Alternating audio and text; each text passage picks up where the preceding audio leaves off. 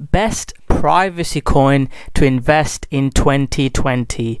Welcome back, guys. It's Crypto Rocko from Rockstar Trading Channel. In today's video, guys, I'll try to share with you my thoughts on the best privacy or privacy coin to invest in 2020. There's hundreds of thousands of coins. I'll look at the top privacy coins and share with you the best one, in my opinion, to invest in. So, if you're interested in cryptocurrency or blockchain or Bitcoin, I'm sure you'll want to diversify and look at different coins like Bitcoin, privacy coins, platform coins. You want to look at different coins. So I want to talk about privacy coins, and it's a part that I'm quite interested in myself with cryptocurrency bans and what happens in the future. I think it's something that might interest you also. I usually talk about prices and coins, breaking out which coins to trade. This is going to be a bit more on fundamental on cryptocurrency, blockchain and privacy coins, fungibility, those sorts of things, but I'll also at the end of the video do my best on doing some technical analysis and finding the next coins that break out. We've traded Theta, Zilliqa, ADA quite well, Chainlink previously, so hopefully I can share with you some good coins to trade as well. So if you haven't subscribed to my channel, I'm almost near my 10k. I've hit my 10k subscribers, so thank you all. Make sure you smash that like button, subscribe to my channel, and turn on the notification button. I'll try to do these fundamental videos probably once a week or every other week. Usually make coins that are breaking out. On YouTube, I share exactly which coins I'm trading, share trading strategies, and in our educational group we share exact levels of where to buy, when to sell, and exactly which coins are breaking out. I do live stream as well where I share live trades and how to trade them. I live stream 3 to 4 times a week, so highly recommend you check it out if you are interested. I'll leave the links below. So let's get straight into the video now. So I want to start off with this. So remaining anonymous, which crypto privacy solution works the best? And the reason why I'm interested in privacy coin is there could be, if in the future there is a cryptocurrency ban or Bitcoin ban, Bitcoin initially got popularity in darknets, Silk Road, where merchants sold illegal goods. That's one of the reasons that people say Bitcoin grew in 2013.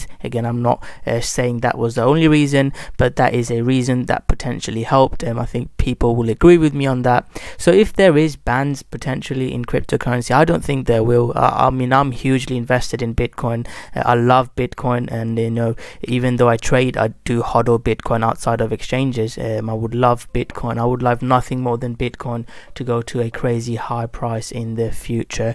But if there is some negative things on Bitcoin, could privacy coins have a good future? And I'll share with you the coin that I personally own a little bit. And I'm not an investor, I'm mainly a trader, but there are some, I mainly only hodl BTC.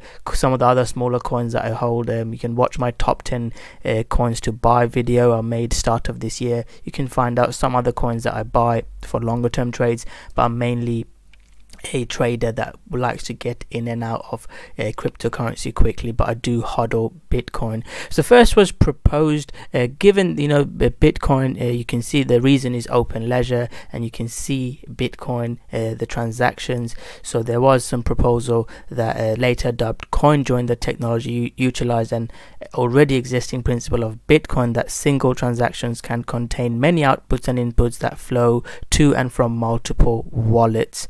The result of the chain of transaction is scrambled. An external viewer tracking a wallet doesn't know to which wallet B the Bitcoin was sent to. Wallet B contains Bitcoin pieced together from dozens of input wallets. The amount of participant, called the anonymity set, is important for overall strength of mixing. It's much more difficult to track one wallet out of 10,000 than out of one. So there's a couple of solutions that now I'm going to go in depth. I will share with you the coins that I think are the best, the top 5 or top 3, top 6 coins. I will share with you the one coin for me as well, but I want to explain the reasons behind the importance of privacy coins potentially. So you can see that was one of the reasons. Another solution was given by Bitcoin mixers, that though they utilized a similar approach, they were centralized services that held custody of the Bitcoin during scrambling. So if we want decentralization, that's not really good, and you can read more about the security flaws as well. So despite significant security flaws, mixers continued to be popular well into 2018. So that's one of the ways, we could look at Bitcoin based privacy coins. Again, hopefully there's more technology coming forward that allows that. The other thing is with the altcoin rise, especially in 2017, where there was an altcoin rise. I've shared stories of trading altcoins back in 2017, 2018, start of 2018, where things would just go up like crazy, and I mean literally you couldn't lose money, and a lot of people that were new to trading made a lot of money and also gave a lot back. So these are some comparisons of technology. You can see Monero, Zcash, Beam, Bitcoin Dash, Decred. Monero is one that I quite like. Is the largest privacy coin by market capitalization. It was first introduced on the market. It's based on the crypto note protocol pioneered by Bitcoin and augmented over time by ring-CT, a system combining ring signatures and confidential transactions cryptography. So that is Monero makes an effort to hide all parts of transaction, sender, receiver, and amount, and I believe Monero is probably the best one for hiding. It's completely private. Some other privacy coins are not private from the research that I've done. Apparently Verge, I know it's a privacy coin, but I'm not sure how private it is from people smarter than me. I'm more of a trader. That's where my experience comes in. I love cryptocurrency and blockchain, but cryptographers and coders have said to me that Monero Verge could be we say it's a privacy coin, but it's technically not. Again, people that are more knowledgeable on cryptography and coding, please do comment below. I'm happy to have a discussion. I want to make a couple more videos like this where I delve into the project, think more from an investor, and think about the projects and blockchain more rather than just prices. I'll try to mix up. I'll still do my contents on things going up and breaking out. I know most people care about prices here, so I'll still be doing that, but I want to mix it up with 1 or 2 videos like this. Zcash is another coin which I like, which uses zero knowledge cryptography to hide transactions at high level. Zero knowledge proof allows for a prover, a user sending the money to conclusively demonstrate to a verifier or a blockchain node that they know a certain value without ever revealing the actual number. So the one currently used by Zcash is called zcash Narcs. The largest addition to privacy coin is Mimblewimble, implemented in projects such as Green and Beam. Primarily uses coin join and confidential transactions to ensure privacy. Mimble blockchain do not have permanent addresses. Instead, crypto is exchanged in a 2-step process. The sender delivers partially filled transactions information through external means such as emails, and receivers must then add their own data by retransmitting the completed file transaction. Several other projects use coin join variants for their privacy features. Dash's private send mixes coins through multiple steps of coin join. So what is the price of anonymity? Why are we looking at privacy protocols? So I've explained the reasons why, but one issue that we have is scalability, and that's not just for privacy coins, that's for everything really. It's hard to have decentralization, scalability, and speed in the same time. Those are the 3 things that every project is going for, whether it's platform, Bitcoin, whichever we're looking for. How can you achieve that? Not influencing. How can you scale without influencing decentralization and security? So Monero has a dynamic block size, avoiding true bottlenecks. The entire blockchain still grows significantly faster in size, so that's another positive for Monero. Zcash is a mixed blockchain containing both transparent and shielded transactions. Private transactions suffer from smaller size problems to Monero, so again that's a positive for Monero, and you can see there's similar issues in Mimblewimble as well. The ability to prone a blockchain is a major factor for some researchers. While Monero was considered unable to scale through pruning, the team released a limited implementation of the start of 2019. It's more like sharding than pruning due to its failure to completely remove transactions. Monero developers explained on Twitter that removing outputs is impossible with current technology. So Monero project as well, I mean, you guys could probably, as I go through the video, you probably see which one I'm going to explain as my favorite one, but you will probably be able to make up your mind. The compromise on privacy. So practically, decentralization and anonymity issues often pose a trilemma for any single privacy technology. The Monero scores relatively well.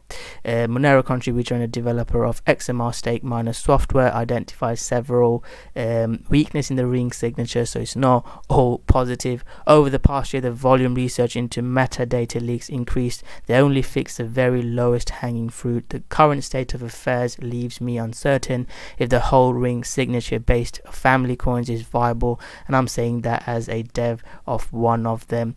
There's a network level metadata floating around which may or may not affect a particular user depending on their threat model. So there are issues that we need to resolve for Zcash and Monero. The dominance of transparent addresses places strong restrictions. I want to point that out as well. As a large anonymity set is important, we don't believe there's a point of diminishing returns. We share the world with billions of people, each driving dozens of transactions per month, hundreds and millions of businesses and institutions driving multiples more. The anonymity set should be large enough to safely protect all companies and institutions. So you can see the volume shielded transactions on Zcash. Is there a clear leader? So the methods used to send cryptocurrency in the darknet, you can see the percentage that's going through the darknet. Bitcoin remains the most popular payment method, as I've said. Monero is in that sense easier to use. I've explained about the difference between Zcash, which is arguably more resilient and anti-linkability system, but Monero have a bit of an edge to me in terms of usage. So non-criminal use cases for privacy coins. As I've said, people might think the private coins are just for criminal cases, but research have shown that chain analysis highlighted that only a little more than 10% of funds sent to mixers come from criminal activities. Complete anonymity opens doors to illicit activity that by definition cannot be investigated. That's not the world we live in. On the other hand, complete transparency means no privacy at all. That's also not a world we want to live in. We believe the market decides, and currently privacy coins see the most momentum. Speaking on behalf of the company stance on a transaction, privacy understandably went even further. Electrical Coin Company believes what a person's ability to transact with others is fundamental right, while businesses have a right to transact securely, exposing information to competitors, others that might wish them harm. So for me, one thing I would like to say is I'll read this bit, then I'll share my thoughts on it. The compromise argument is red herring. People with bad intent will use whatever tools they can to do illegal things today. That mostly involves the US dollar. So one thing I would like to say is that if something happened and they ban cryptocurrency, the privacy coins are the ones that will only get used. That's just a massive head. I'm not saying it's going to happen, but that's one thing. And if people are going to have bad intentions, they always find a way to do that bad things, whether it's a privacy coin or not. They'll always find a way to do bad things. So Monero stands at the top of the list. This cryptocurrency's popularity has been on the rise, primarily due to its ability to help anonymize users. Monero's transactions are more difficult to trace because they use ring signatures and stealth addresses. I've explained that. These methods help to hide the identities of the sender and the receiver. Additionally, ring confidential transactions helps to conceal the transaction amounts. Zcash is, if Bitcoin is like HTTP for money, Zcash is HTTPs, underlining its enhanced security and privacy features. Has implemented a cryptographic tool called zero knowledge proof, grants and participants an option to shield transactions. It allows participants to transact without any of them revealing their addresses to others. Also obfuscate the transaction amount. Zcash ranks at 23rd. Komodo is an interesting coin. I mean, I prefer Zcash, I'll say that out loud. Focuses on making transactions more secure. Perhaps most important advances associated with Komodo is the atomic swap DEX protocol that powers P2P exchange. Atomic swaps allows users to directly exchange different digital assets without centralized control, so it is a positive for Komodo. Verge, I don't really want to talk about too much. I mean, this is, if you talk about professionalism and solving real world use cases, the amount of hype they have, similar to Tron. Again, I'm just sharing with you my thoughts. I don't really particularly like it, especially what they were trying to do, the biggest partnership in cryptocurrency, then asking help from the community. I just don't like how they go about it. And like I said, smarter people than I have said that this is not truly a privacy coin, and they've had issues with 51% attack as well. So these are the technology that they use. Uses communication over distributed network of relays and tunnels run by volunteers spread across the globe. On the other hand, I2P encrypts user data before sending it through an anonymous peer-to-peer and volunteer-run globally distributed network. Zen, I don't know too much about Zen. I'm not going to talk about it. So while privacy is much a desired feature in the virtual world, it brings with its large criminal elements. Cryptocurrency operators have to fend off numerous hacking attempts by malicious participants. Law enforcement agencies and regulators are more likely to investigate people with larger transactions. Though Bitcoin remains the most popular choice by government agencies, they've become quite good at tracing Bitcoin transactions and creating strong incentives to switch to more private coins. I mean, if you're negative, you could think people have used Monero to move a lot of money in illegal crimes, so you might think that might help the price push up as well. And you'll see Monero come up in quite a bit of if you search for privacy coins, Monero will come out on top. Like I said, hackers have opted to convert ransom stash into Monero to escape scrutiny from authorities. So this, although might not be the best use case, but that is a use case. And like I've said, if there's potential bans, PIVX, I want to talk a little bit about PIVX because that's also something that I'm interested in. And also Dash, I don't want to forget about Dash, have undergone name change. It was called These Coins.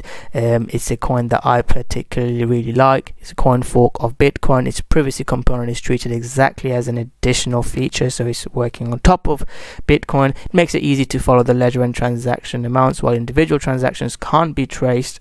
Privacy is also a safety feature for users that could be targeted by criminals that become aware of users holding by tracing their transactions. I prefer Monero from you can get that, but Dash is one that I also like. PIVX company went a step further towards who need privacy for their transactions. PIVX is trying to level playing field to make privacy a right and policy for everything. They're aiming for an on-chain solution, a decentralized marketplace based on PIVX network ZDEX. So that is something I am looking forward to in going forward. So there's loads of other coins, like I said, Dash, Verge. John McAfee made it popular, and I made one of my most monies using John McAfee's call on Verge. That's not the point. We're looking at a project that I like more fundamentally, and if you look at the top one discussed here as well, it is also Monero.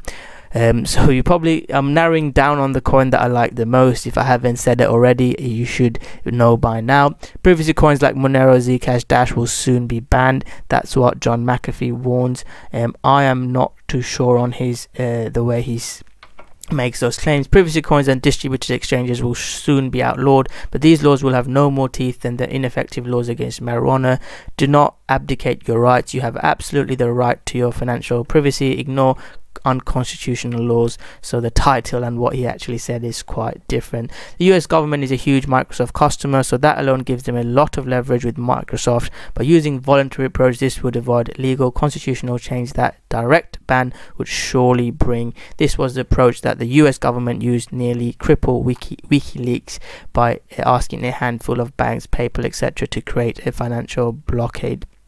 So if you look at it, that's why we want decentralization. So one power like Facebook, Twitter, Google, Microsoft don't have as much effect. So I sort of agree with John McAfee there on his comment, although whatever you might think of him. So my favorite privacy coin is Monero, and like I said, I do own some. I'll do my technical analysis and trading strategy to get in if you're interested in a bit. but I do like Monero. So how is it different? Just to round it up, this is a good article. One thing I haven't mentioned is also fungibility. I can't remember which article I was going to talk about. So Bitcoin is not, you can trace a Bitcoin. So do you want to own a Bitcoin that was hacked? Whereas Monero, it's same. So you $100 is $100, whichever way it is. There's no differences. Again, I'm probably not explaining fungibility as much. I recommend you watch the Litecoin video that I made probably about a month or so ago about fungibility. That is quite an interesting video. Don't know where it is now. If you go search Litecoin, I think it was this one, I talked about fungibility, Mimblewimble and privacy. That is something that I personally quite like, and Monero offers that. So it obscures the digital addresses of senders and receivers, all as well as the value, whereas Bitcoin was initially seen as opaque, as the identity of the owners of digital asset used to send and receive Bitcoin is not public, but details record permanently on the blockchain.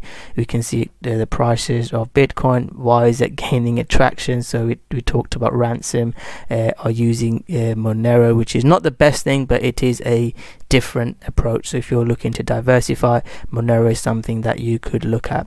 So if law enforcements are worried, what do regulators say? I'll read this bit. This is quite interesting. We recognize the risks with crypto assets like privacy coins being used for illicit activity, adding it would soon launch a consultation on bringing crypto-related companies under anti-money laundering regulations. Japan's financial watchdogs, sensitive to money laundering potential for privacy coins, last year asked Tokyo-based exchange to review its listings. So who's behind Monero? Is governed by a virtual community of hundreds of developers, lacks central authority. So if you believe in this idea of decentralization, Monero ticks that box. A lot of cryptocurrencies don't. XRP, and some people could argue about Bitcoin. Cabanas is one of the only two publicly known members of his 7-person core development team. This lowers the barriers to entry. And the downside is that criminals have started using it, stealing people's resources, putting strain on their equipment. Is straight up threat. So I'll let you guys make your mind up for that. Who uses Monero for legitimate purposes? Data on who uses Monero and why is scarce. That's a challenge for understanding the usage of any cryptocurrency, even more so one designed to obscure its tracks. So that's something for all cryptocurrencies, increasing use cases. Binance hasn't commented on Monero, but it said it will review and evaluating coins that take in it for listing, and that is a negative of that. I just don't want to talk about positives for Monero. If it gets delisted on main exchanges, that won't be very good for Monero. So anyways, thank you very much for watching this video. It's a long video. I'll share with you my thoughts on fundamentally on fungibility, decentralization and privacy coins. I will end the video with a bit of analysis on XMR. So it's not that interesting, to be fair. I'll look at XMR and a couple of coins. So let me look at 3 coins. XMR will be the Actually, let me look at XMR at last. I'll look at zcash because that is another big coin. So it's not really doing much, if you ask me. It's like similar to a lot of coins. If it can break out, I would be interested in it. At the moment, it's sort of in a triangle structure. There might be a trading opportunity on a breakout of this. I'll draw my Fibonacci's to get the exact zone I'll be looking for. Yeah, the Fibonacci's are on there. It's the 236 zone. If there is a breakout here, you could look to trade zcash. That would be a trade I would be looking for. So zcash would be one. XVG is one of the coins that is getting some news and it's pumping. So it is a coin that is coming into a level that you could be looking to trade. Let me find Verge against Binance. I will be looking to buy around the daily moving average. Around this zone could be a potential buying zone. XRP, this could be a potential buying zone for XVG Verge. I don't particularly like this coin, but it's pulling into a zone, maybe even for a bounce. I think it will at least get a little bounce here. So go onto the hourly time frame and look for a trade. Finally, I'll finish off with XMR. That is the main coin that I said is my favorite. It's literally done nothing. That's why I wanted to look at a few other coins. It is at support, so if you own some, that's fine. If we break below this support, guys, I won't be holding this coin. Even if you love this coin, it could go a lot lower. When we break support like this, you can see it can drop a lot lower. So be wary of that. I know I said I like it. Potential head and shoulders breakdown, so be wary of that. I'll also have a look at XMR USD. XMR USD is literally just going sideways. If we break above the US dollar level, I think it's in around the mid-range sort of level. Yeah, above 618 there could be a trading opportunity available. Similarly, this would depend on Bitcoin moving, breaking out. USD usually trends strongly with Bitcoin. If we get a breakout above 618 Fibonacci, you can look for a trade. So the breakout that I'm looking for is around above, let's say 72, 73 level is where I'd be. 75 I want to say, just to clear up, because there's some spikes into 73s. Clear breakout to 75 and a pullback to the hourly, 4 hourly moving average. You can look to get in. If you're new to trading, make sure you have a strategy. Don't just buy and sell coins because you want to. Make sure you have a strategy. There's a course available for you. If you join the group, you get access to that at the moment.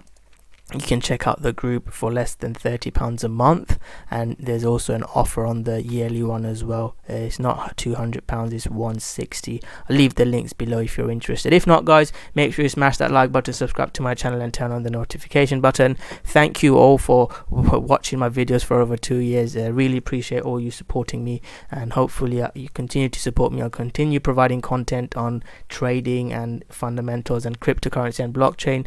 If you want to take your trading to the next level, you can check out the group. If not, guys, smash that like button, subscribe to my channel, and I'll continue to provide videos. To end the video, my question to you guys is, what is your favorite coin, a privacy coin? Comment below your favorite privacy coin and why, and let's have a discussion. If you've got any suggestions for me throughout the video, or any coins that you want me to look at in detail, let me know, message me or comment below. I will take a look in the future videos if there's enough demand. So thank you very much. Smash that like button, subscribe to my channel, comment below your thoughts on the best cryptocurrency, best private cryptocurrency, and let's have a discussion. So thank you very much, and I'll see you guys soon.